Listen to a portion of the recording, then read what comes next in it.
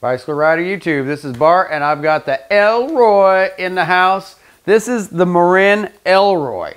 This bike is a little bit hard to describe, but if you get it, you get it. If you don't, it might not be for you. But this bike is definitely serves a couple really cool purposes. For one, it's a steel bike, double-butted chromoly steel. This bike is tough as nails. You know, I mean, we're in Biloxi Bicycle Works in Biloxi, Mississippi. We're not really known for hardcore downhill mountain bike riding here.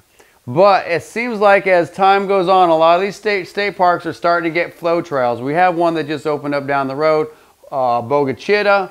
Flow Motion just came in and built a bunch of jumps, and people are tearing up their bikes. Cross-country mountain biking around here is king, but a lot of people like features. They like jumps. They like doing stuff with their cross-country bikes. That just happens to be tearing those bikes up a lot. Right now, coming out of the Corona pandemic, there aren't a lot of parts available to repair people's bikes.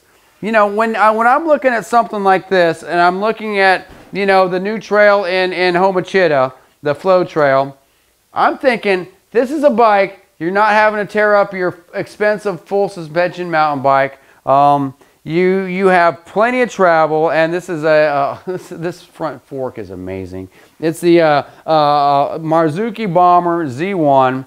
Look up the specs of this fork. It's 140 millimeters, and it is beefy. This fork here is made to take some abuse. It's made to take some big jumps. It's made to take a few mistakes. And you know, like I said, we're not Colorado here. I'm from Colorado. You know, when you're used to hucking big gaps, you've done it for years. You grew up doing it. It seems second nature. When you're in the South and you haven't really had big gaps and big jumps, and you've seen it on TV and you give it a try, there's a chance you're going to come down kind of hard, kind of come down wrong. This bike will let you do that and soak it up. When we talk about soaking it up, it has an extreme rake to it. So, you know, this bike, I think, is definitely better suited at going downhill.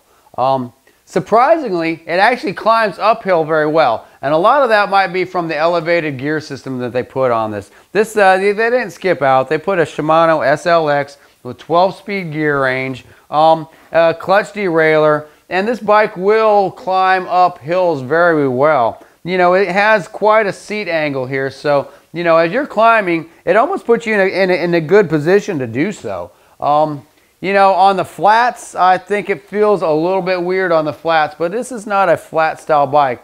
It's to get you up the flow trail, get you up the mountain, let you point this sucker downhill, and let you do what this bike wants to do. And this bike wants to eat dirt. You can tell that by the tire they put on this. They put a Maxxis tire on it that has a like really thick casing, really gummy tire, something that is not speed orientated but definitely traction orientated. So this bike will be able to, you know, hold its line in the extreme situations, will let you hit that jump straight, and will let you, you know, pretty much hit the ground without pinch flattening this tire very easily. Just a real solid build. They did put a dropper post on it, so it's kind of cool seeing a dropper post on a bike, on a jump bike, because there's times when you want to go uphill, you're going to need a little bit more leg. You can get the leg. It's time to go downhill and let this bike do what it wants to do. Put that seat down and let this bike catch some air. Let this bike go over some roots. Let this bike flow over the top of some rocks. And if you do happen to make a mistake, you're not trashing a full suspension mountain bike. This bike is very tough, it's very robust, and it's long and slack and does what it's supposed to do. So, you know, if you want a light cross-country race bike, this is not your bike. If you want a bike that you can go out there, hit a flow trail, take to Colorado and not have to worry about, you know, buying a lot of parts along the way, this El Roy is super cool. It's not cheap. I think this bike's like $2,700. So yeah, $2,700. Not a cheap bike, but it doesn't have a cheap build on it either. Everything on this bike is quality. It's made to last. It's made to, you know, have a good time with, put away wet, and ride the next day. You know, a lot of times, you know, we're in the springtime, summer, just beginning the summer 2021. It's raining here almost every weekend.